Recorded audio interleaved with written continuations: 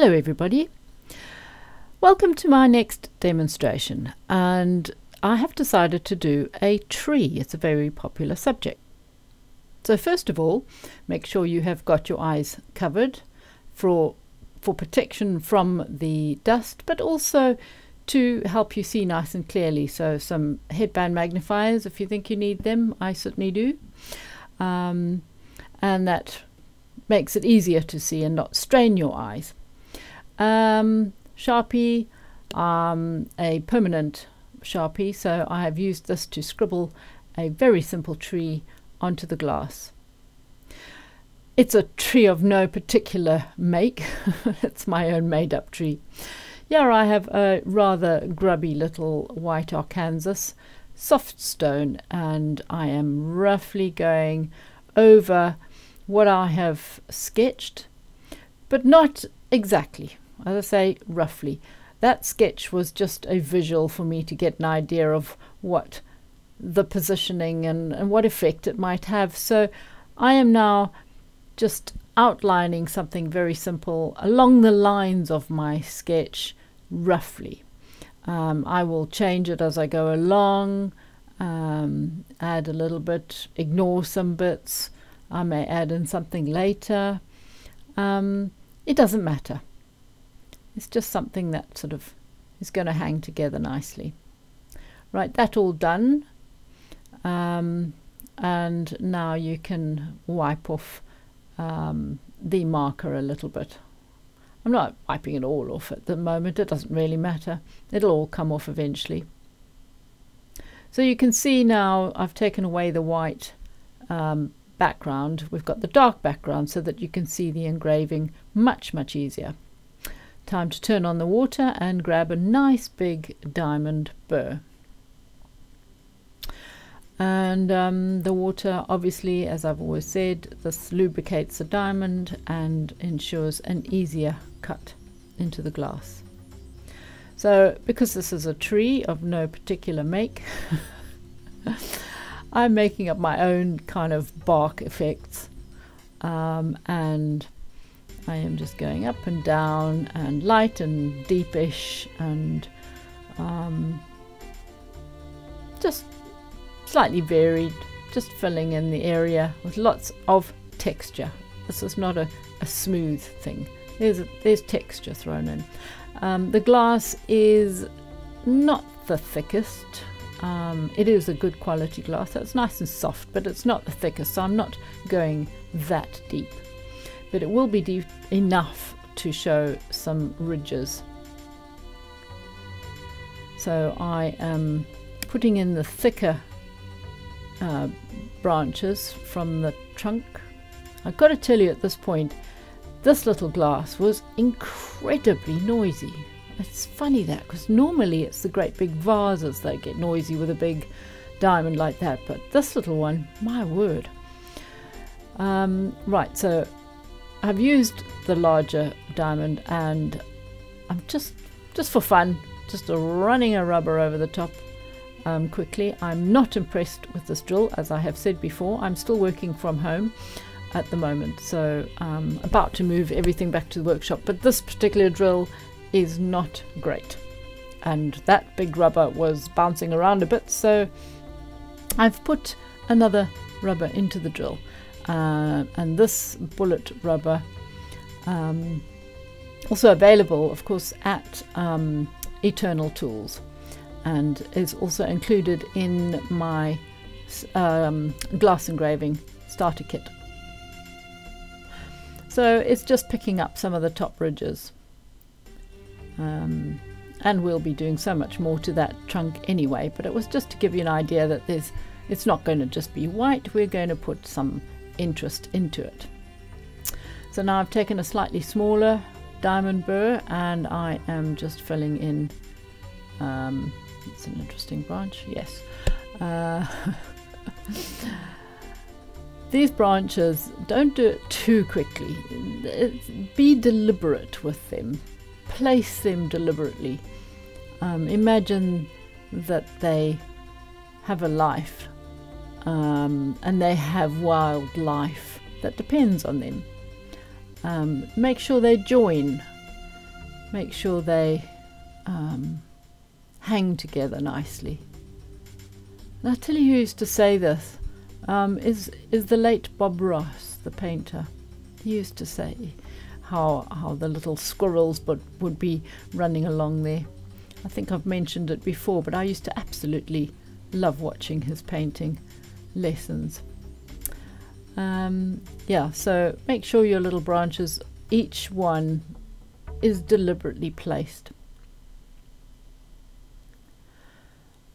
So using this, if I feel that I need to thicken up any part of the already wide branch or trunk, I will just use this over the edge, because sometimes as you're going along and you are engraving a branch, you might get a little bit thick nearer the top and you think, oh, that looks a bit odd, because you don't want the top of the branch or the end of the branch to be thicker than the previous part of it. So you really need to go back and make the original area of the branch thicker so that it looks right. Obviously it's going thinner and thinner as it travels to the end. Placing branches randomly in front or behind each other. This is just a gnarly old tree, probably in winter. In winter, because you need a nice warm winter drink, and that is what I believe this little vessel is. You can make a really nice Irish coffee in it. I've had it for quite a while in stock, and nobody was particularly interested in buying it. It's obviously not trendy at the moment. Anyway, I'll give it a little bit of a wipe with a lovely soft cloth that's very absorbent, and just so that I can have a quick squiz as to how it's looking. That's looking quite nice. As you can see, I have got the branches coming round to the front as well, so round the back and round to the front, just for a bit of fun. Right, we are actually I'm working on the back of it effectively at the moment. I think it's the back of it anyway, because it's the back if you're right-handed and you're picking it up and looking at through that way. It doesn't really matter which way you look at it, I suppose. So on with some more branches, and as I say, going slightly deeper. If I want a branch to be in front of the other one, I'll make it slightly deeper.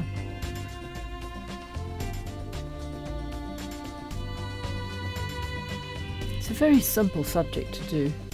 You can take a glass and just make a whole forest going around it. I have done that so many times. Or a block of optical crystal or something like that, or a cullet of lead crystal, and just lots and lots of trees. There's something very peaceful about them, very wise about them. Now I remember as I was engraving this, I was looking at that thinking, wow, that branch is a little bit too thick, where I drew it with the white Arkansas. And of course, once you have put your little white Arkansas, you've got to make sure that you make use of that little stroke. Having said that, this is a tree. You can actually keep on going. Even at the end of this video, you can still keep adding many more little branches, bigger branches, whatever. And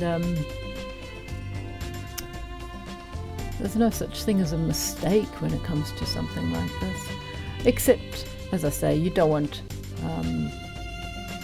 the branch thicker on the end. I see I've come down the trunk again because I'm sort of getting the feeling that my branches at the top are a little bit too thick for the trunk.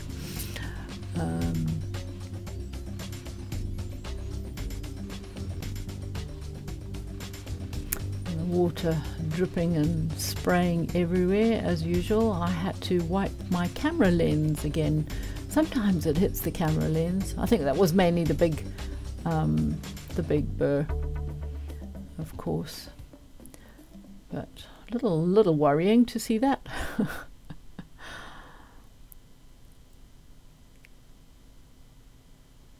You can see the dust coming off. That's why it's so important to have your water and a mask. And because this is being engraved at home, I don't have my big dust extractor.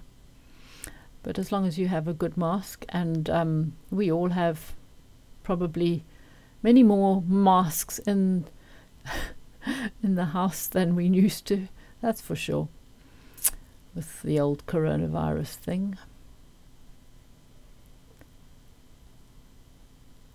That branch coming nicely down over. You can see I've left a little dark gap underneath it. That's going to be like a hole in the tree.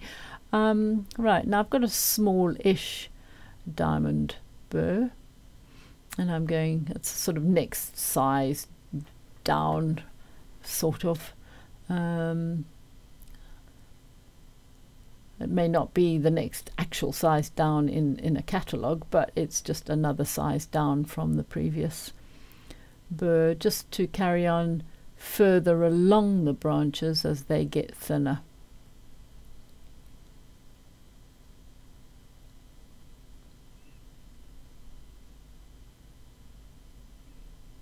And as I say, of course, I make it up as I go along.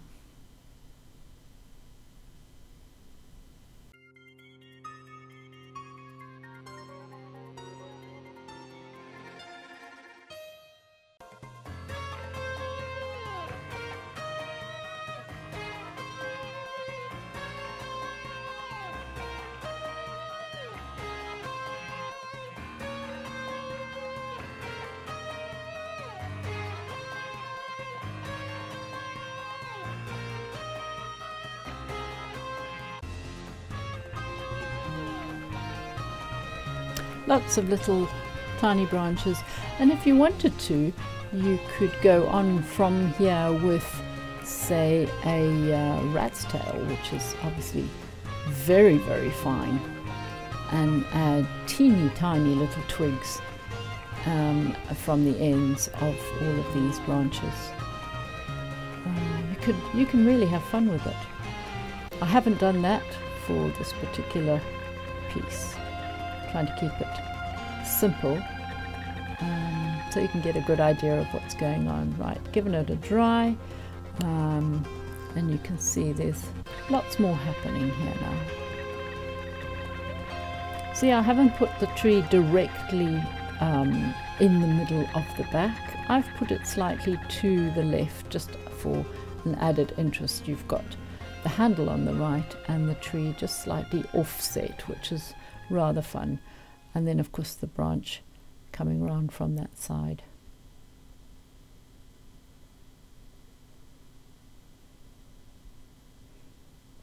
It's funny because I will have spatters on my headband magnifier, and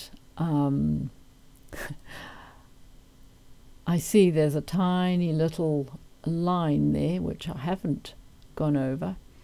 You saw it a little bit earlier on, and I wonder if I pick it up actually. So I can see it now, but I have a feeling, do I see it? Oh, I've seen it. Yes, I saw it. Here we go. So, right, I've obviously got a white Arkansas now. This is not the diamond, this is the white Arkansas soft stone, and I am putting an instant half tone into those branches, and I am adding more spindly little bits on the end which are already a half tone. And again, you can make so many more of these little things, but I didn't in this case. But as I say, this is doing this is having a little half tone effect on the branches without making them a solid colour. We're not making it a solid colour. This is a rough and ready, gnarly old thing. So it's got lots of texture and different shades of bark.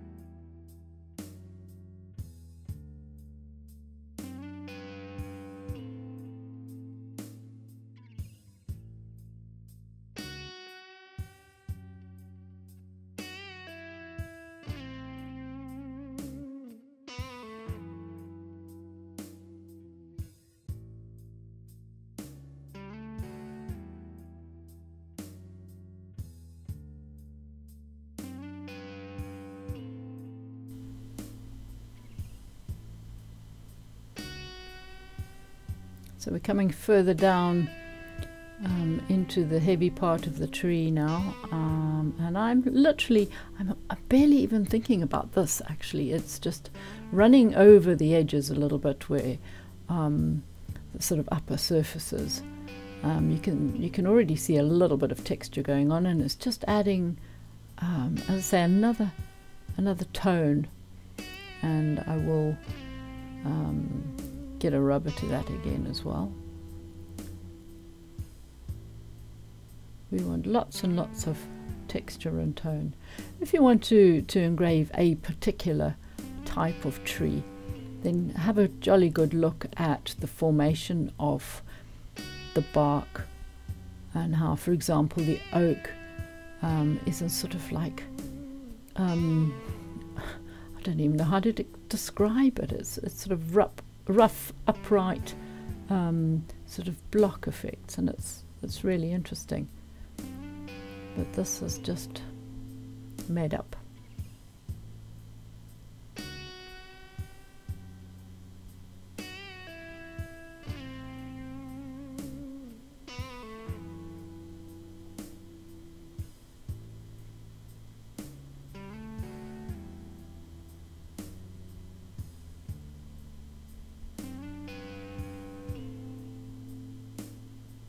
It's always good to keep wiping it and have a little look. You can see a bit of the depth where I've got the tree in the back, on the back of the glass. You can see it's deep-ish, but I haven't made it too deep, as I say, because the glass is not that thick.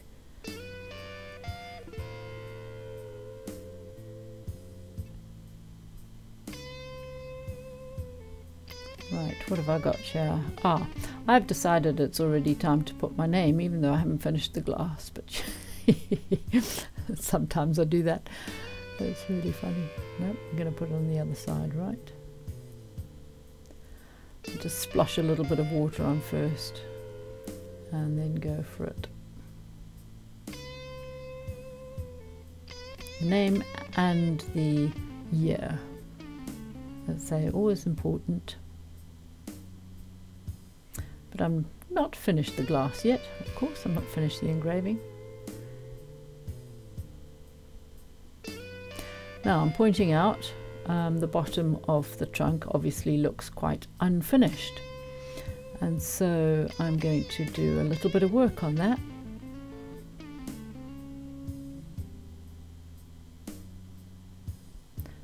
What have I got? I've got a white Arkansas stone again.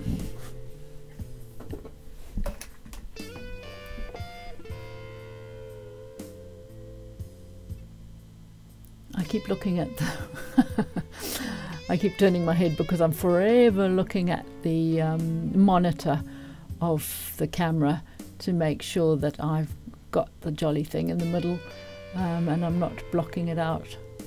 I seem to be getting much better at it. Oh dear. Honestly. Anyway, so I'm just kind of putting a half-tone finish to the bottom of this trunk.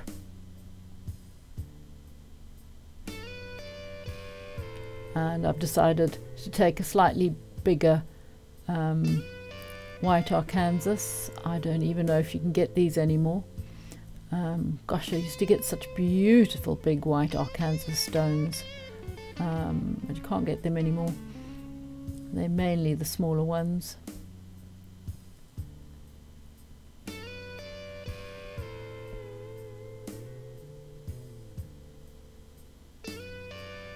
I'm still looking to see what it might need.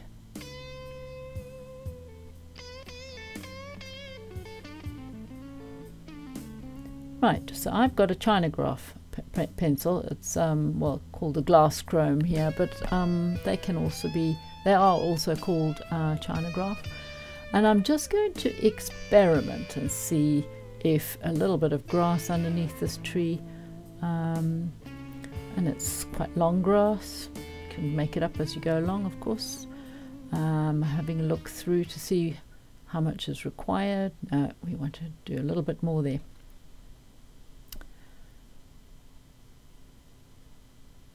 And of course, if you don't like the effect, just wash it off. But I'm thinking, yeah, that might work. I love the way I do little hand signals for you. Even though I'm not speaking when I'm engraving, I'm thinking of what I'm saying now. So, yeah.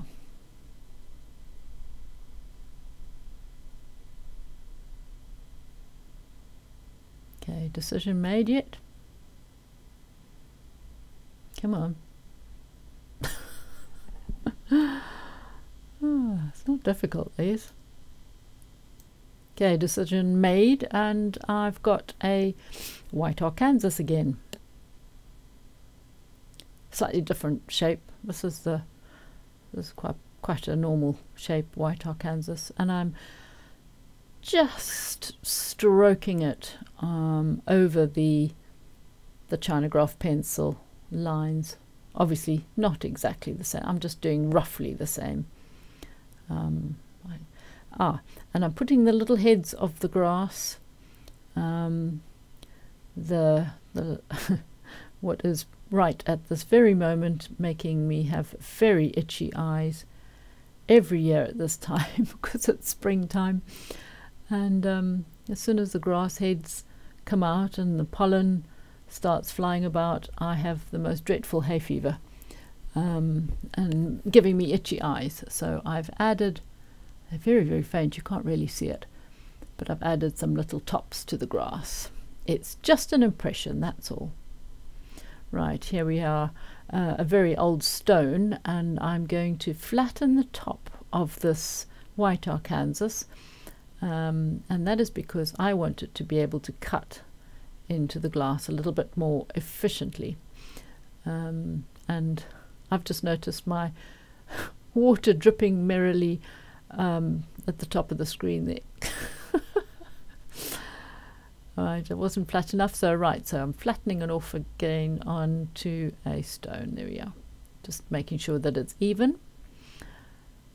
And now I'm going to cut into the trunk, and it's instantly going to make slightly darker lines, and then as they sort of come out of the trunk and into the clear background, they will be visible white lines. It's quite clever. So we have grass that's growing in the front. Obviously, you've got to have grass in the front of the tree as well.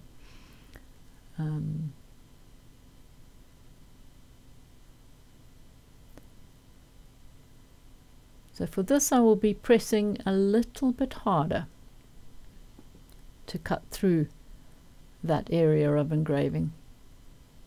And I think I've just noticed, did I notice? No, not yet.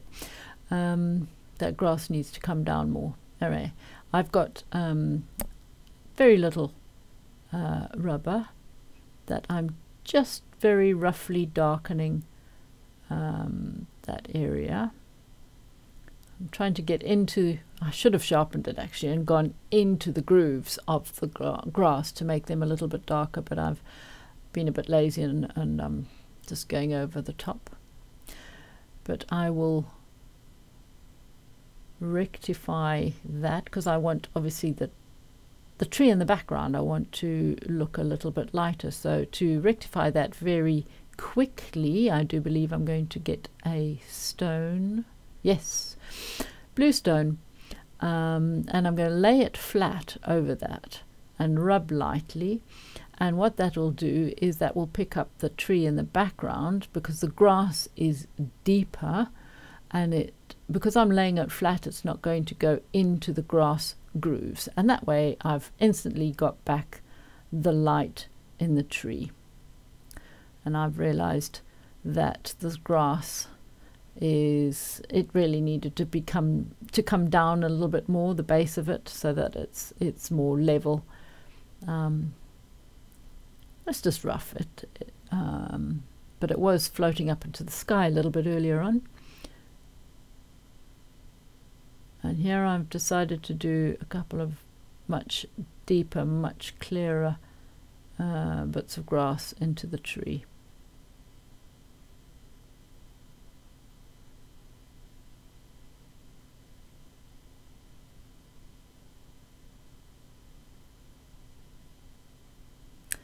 And this rubber again, which actually doesn't look like it's scented, to be honest. Need to have a look at that. And I'm running that over the ridges. You can see how it'll pick up the ridge immediately, making a shadow, which is incredibly useful, and brings that branch out to the front. I've also got, it looks like a funny shape because I've made a hole in the tree there, which we will define. We'll define a bit more now.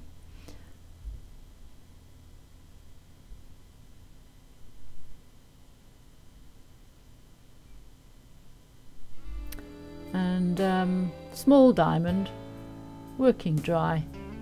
It's nice and sharp anyway, so I'm just adding a few highlights. As you can imagine, a little squirrel living in that hole in the tree.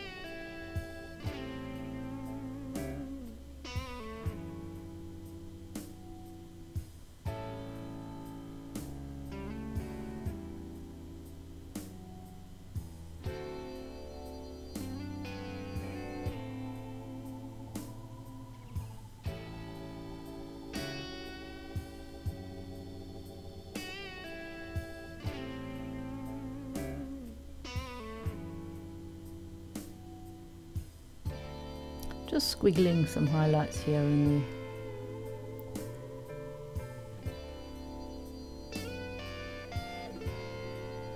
If you imagine where the sun might be shining on the gnarly bits. And I need to switch that water off before it drowns out the whole system. Dripping away, I can't believe I didn't even notice it. Okay, having another look. That's rather nice. And so there's nothing stopping you putting an owl sitting on the branch. Maybe we'll do that. Or a little animal sitting, we could do a hare sitting at the bottom on the front or something like that. And there you go.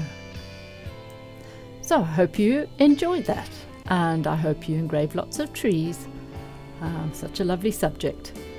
Thanks for watching. Cheerio.